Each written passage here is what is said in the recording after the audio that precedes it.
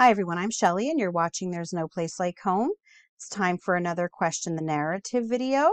I actually was torn between this topic and another one, and this one won out. So today we're going to be talking about what I'm calling the Genesis 1 reset. Now, I had mentioned some biblical resets in one of my last videos. I think it may have been the Mother of All Rabbit Holes video, but basically, the Genesis 1 reset would have taken place right at the end of the pre-Adamic civilization, it's very controversial in the Christian community. There are a lot of people who believe there was a pre-Adamic civilization and others who believe that there was not. But anyway, the reason that I would call it a reset, if that were the case, is that something would have happened to pretty much obliterate the earth before moving on to verse 2. So let's just read this. In the beginning, God created the heavens and the earth. Now the earth was formless and empty. Darkness was over the surface of the deep, and the Spirit of God was hovering over the waters. Now some people just take this as it is, but there are others who say that if you look at the Hebrew translation, the Hebrew word for was could also be translated as became. And instead it would be, in the beginning, God created the heavens and the earth. Now the earth became formless and empty. Darkness was over the surface of the deep, and the Spirit of God was hovering over the waters. So the earth became formless and empty. So he created it, and then it became formless and empty. Now, another interesting thing is that the Hebrew word for created can also be, I think it's bara, and it can be translated to mean shaped. So in the beginning, God shaped the heavens and the earth. But then down in verse 2, it says, now the earth was formless. So to me, that doesn't make sense, because if he shaped it, it would not then be formless if this was all happening in one smooth line with nothing in between. Now the word for formless, which is tohu, can mean without form. It can also mean confusion, though. And I think that that's very interesting, because our God is not a God of confusion. He is a God of order. So to me, if we look at it as was, not being was, but being became, to me it means that in the beginning, God shaped the heavens and the earth. Now the earth became formless and empty. Something happened. The question is, what happened?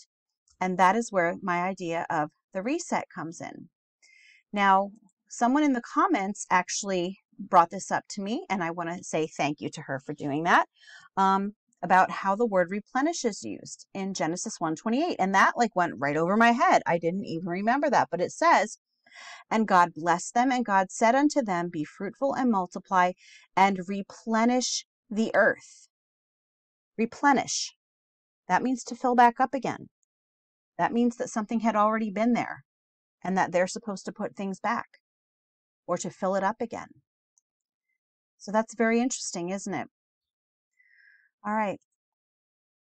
Now, there's a lot of speculation about who would have been there during the pre-Adamic period. If you look into the secular world, you'll hear all kinds of theories like they were aliens, and which I don't believe they were aliens.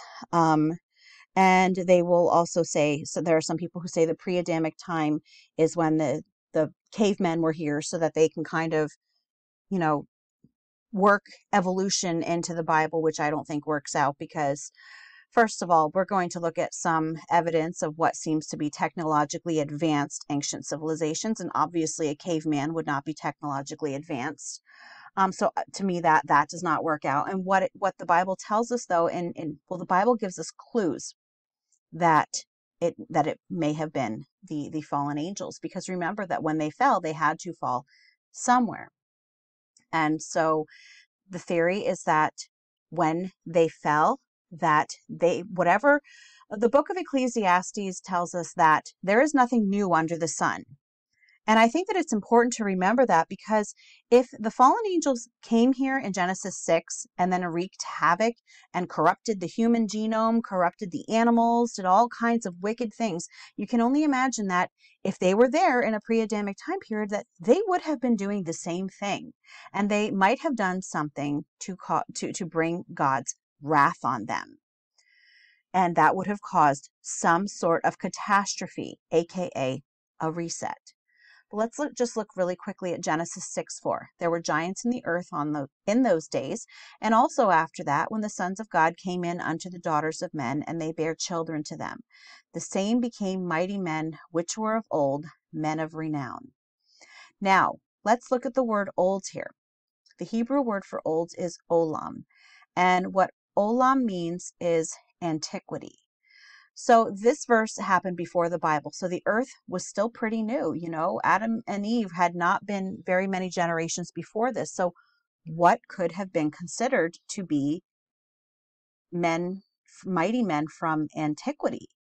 And so the question is, could it have been the angelic race who had been there, or as Timothy Alberino calls them, the elder race that had been there since before Adam and Eve, in the pre-Adamic time, before what I will call the biblical, or the Genesis 1 reset. So if that were the case, that there had been a pre-Adamic civilization and that something catastrophic happened that caused the earth to go from being shaped to being formless and void, something would have had to happen, and there should be some sort of geological and possibly archaeological evidence for this. And I believe that there is geological evidence for what could possibly be this all over the world.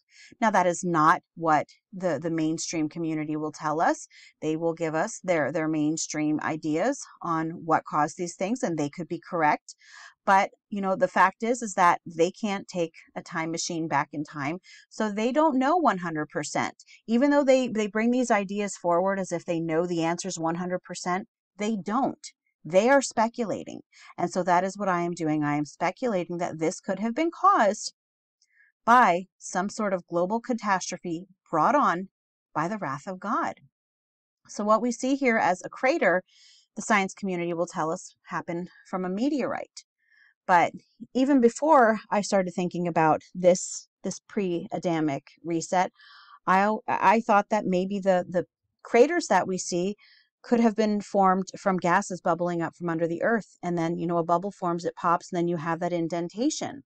The meteorite thing just never really made sense to me, because we don't really see that happening now, yet we'll see that they're all over the earth. So I think that some of the things that we're told about these geological formations, we take them as 100% fact. But, the fact remains that we don't really know. So we're just going to look at some more evidence that I found that could possibly be, let's call it circumstantial evidence for a catastrophe. So here we are in California, and I'm just going to pay attention to some of what we're calling grid patterns and things like these. Now, this actually looks relatively new, or at least like people went over it, or like it was in use for something. But my question is, what would something like this be used for?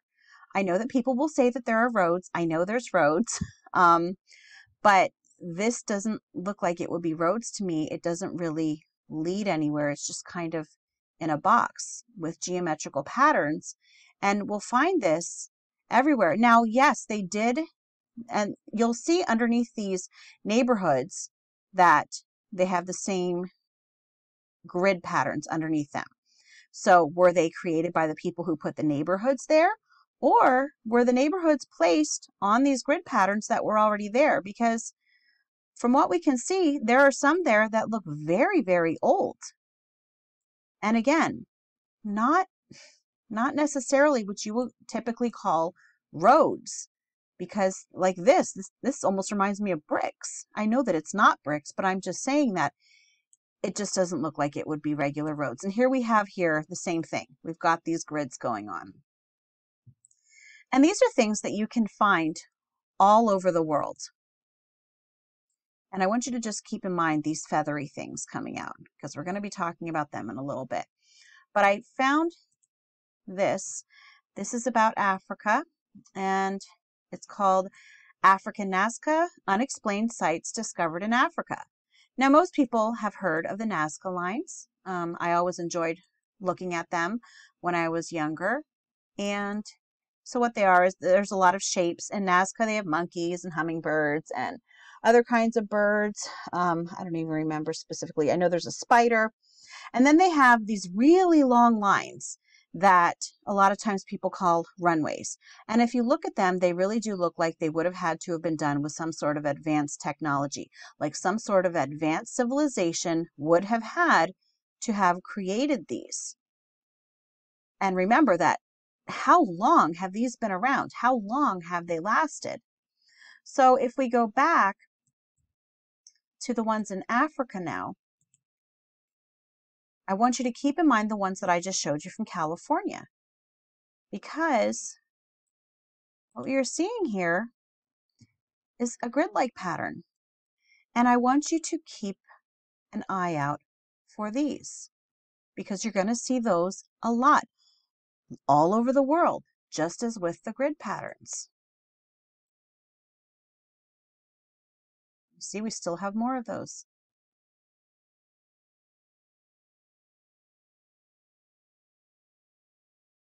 Here's a really great example of them. And I brought you here to show you the grid patterns, but these, I believe, are also very important, and they might tell a part of the story. Now, I'm just going to tell you right away what I believe they are. I believe that they are what is called Lichtenberg figures. And we'll go over that in just a minute. I just wanted to show you the rest. Oops. The rest of this looks like a crater here. We've got some more of the grid patterns. We've got some more of these Lichtenberg figures. Okay, so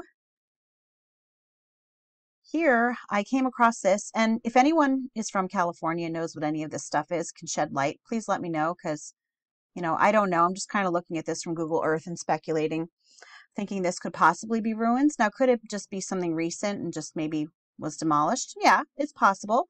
But, I'm just looking at the area around here and all the grid patterns, and this looks like it could have possibly been a site of something as well.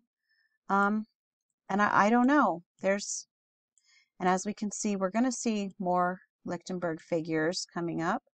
They're kind of, yeah, you will see those everywhere. Now this I'm not saying has anything to do with the Genesis 1 reset.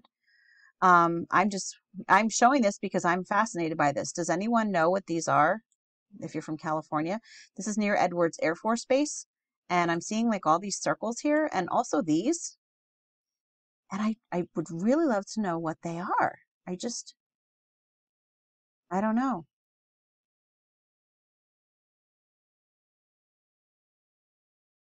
Mystery for another day, right? Unless somebody actually knows what they are, and then there's like a really mundane explanation for them. But yeah, this is something else that those circles are all over the place, like all over California, at least I've been seeing them. Okay, moving on, let's look at some more Lichtenberg figures. I know you're probably still wondering what's Lichtenberg figures, but my point right now, see, here's more of those circles too. But yeah, it's just to show you that these, they're everywhere. They're all over the place. I've got one here too.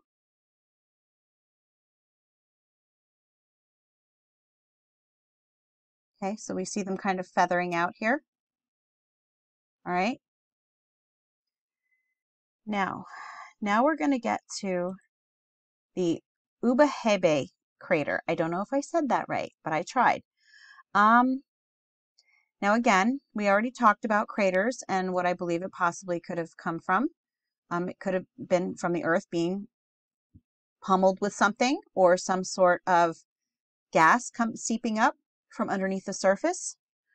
Or it could be meteorites, like they say. I think that's the least likely, but it could be. But here's what I really wanted to show you here. This is a massive example of Lichtenberg figures. Now's where I'm going to tell you what they are.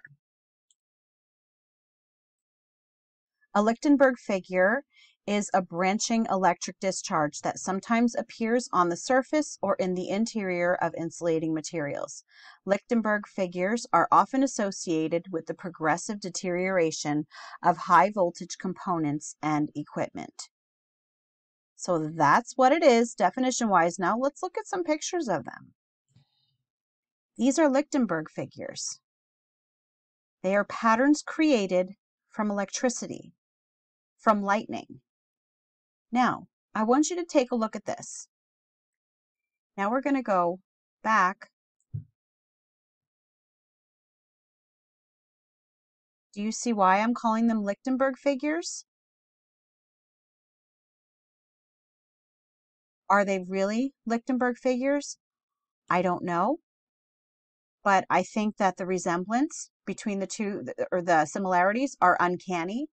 So my question is, what we are normally told happens from like water erosion, or sometimes they might say that they come from, because these craters came from old volcanoes, and like magma flow and things like that. Could they have been formed from major electrical storms that would have happened during a catastrophic destruction of the earth? Something to think about. The last thing on Google Earth that I want to show you is this here. It's right here by the Sedan crater and the Teapot crater. And I'm going to zoom in a little bit. These are all craters. This whole area was pummeled by craters. Not by craters. They were pummeled by something. So to me, this kind of puts my idea of the gas thing, it puts that to rest. This looks like it was attacked. And if you look closely, you will see what looks to be some of those old grid-like patterns underneath here. Could there have been a civilization here that was subject to destruction by not only electrical storms? We still see these Lichtenberg figures coming in through here. There's a very prominent crater right inside of a circle. I don't know what that circle is, if that's something new or old. I have no idea. Could it be a road? Sure, it could be, but it's just interesting. They will put it in a perfect circle. But really, what happened here? Is this the evidence that we've been looking for some sort of event that would have caused the earth to become formless and void, and would have caused the need for God to recreate the earth and to bring in Adam and Eve? I think it's a valid question. So if you're so inclined that you want to look up some more craters in North America, maybe on Google Earth, or all over the world you can, but these are just in North America. Look at all of these just in North America. So I would encourage you, if you're ever bored, go on Google Earth, look these up, see what you see around it. See if it looks like there's old grid patterns underneath it. Look for the Lichtenberg figures. What else can you dig up? There's a lot of places to look. And again, this is only North America. And these things can be found worldwide. Now let's just move on to possible evidence of ancient civilizations. And we can't possibly know for sure, because there's just no way to tell what reset things would have happened in. But what we do know, at least what we're told, is that the lower half, the bottom part of the Sphinx, was actually created by an older civilization, and that the Egyptians just put the head on it. And that is something that is actually very common, that newer civilizations will build on top of older civilizations. And we'll find that a lot, even if I talk, well, I will, when I talk more about mudflood evidence in the future, you're going to see that pattern as well, that sometimes things have maybe 3 layers of civilizations where one builds on top of another. And so, yes, the lower part of the Sphinx was built by an older civilization. And really, when it comes to the pyramids, a lot of people believe that they were antediluvian, that they were here before the flood. And that the Egyptians did not build them because, frankly, they just did not have the technology to do it. But there are Steve Quayle, in his book Unearthing the Cloud Eaters, he believes that they could have been here in that pre-Adamic civilization and that they really could be that old. And if you look at these pyramids, this is how they're usually found. They usually are in rubble. And so, yeah, you could speculate that it was purposely destroyed. Here's another example. And the interesting thing, at least about the Great Pyramid, is that, there's evidence that it couldn't have been built by the Egyptians. For example, the archaeologists say that not only was there never a single mummy found in the Great Pyramid, but there's no hieroglyphics in the Great Pyramid. So there's very little evidence that that it was actually created by the Egyptians. Now, could they have created some pyramids kind of as a replica to that one? Possibly, but for sure, the Great Pyramid is definitely in question. And here we have, this is very interesting. This is in West Virginia. It's called Waffle Rock. Scientists are really baffled by this because these lines are actually cut into the stone, and they said there was laser precision used, and the stone is said to be extremely old. They actually found it while they were excavating an area, and they just happened to come across this. And so the question is, what sort of civilization would have the technology to do something like this? Is this evidence? It is certainly evidence for an ancient advanced civilization. From when, I don't know for sure, but the question is there. Who created this, and where did they get that intelligence from? Now, one thing that I want to say is that I really have to be careful. There are so many people who will attribute the whole idea of the pre-Adamic civilization to ancient aliens, and I do not follow that line of thinking at all. I believe that there is enough evidence that if there were a pre-Adamic civilization, that it would have been the fallen angels well, I was going to say fallen angels who fell, but that's kind of redundant, isn't it? But yeah, it would have been the angels who fell because they had to fall somewhere. And the idea that aliens came and seeded the earth and everything, I really think that is a lie from Satan. It is a deception to try to pull people away from God. And I'm going to tell you right now that the only place where you can 100% find the truth is in the Word of God. And I know that people will say, but the Bible could have been changed because everything else was changed. But my idea on that is that Jesus is the Word of God. So Jesus cannot be corrupted. And in addition, if God was going to write a love letter to his children, don't you think that if anyone would have the power to make sure that it was uncorrupted, that it would be God? So besides that, there's evidence and just things that I've experienced in my own life and general revelation. But really, those are the two things that stand out to me the most. Jesus is incorruptible, and God would have the power above anyone else to make sure that his word was not corrupted so that we would not be deceived. So I really wanted to, because I know that people are always going to talk about that in the comments. And really, I won't debate that. That's something that I will not debate, because that is something, I didn't become a Christian as a child. I dug through everything. I was a seeker for many years. So I've been through that already. And really, that's the most important thing for us to remember, is that if there is anything that we can trust in the world, 100%, it's God's word. We can't trust in man 100%. In fact, most of the things that we're told by man are not true. And the only truth can come from God. And it's important that we remember that. Anyway, that's all that I have for you today. If you like this video, give it a thumbs up. If you haven't subscribed yet and would like to hear more of what I have to say, I would love if you would do that. If you have any questions or comments, you can leave one over on Instagram, because YouTube disables my comments. Actually, they don't anymore. I'm so used to saying that. I say that like automatically, and it's 11:16 at night, and this is like my 4th try of doing this. So I'm going to say you can leave a comment here or on Instagram if you want to, or on my YouTube community page.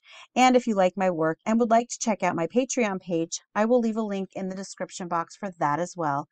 And I hope you have a great day.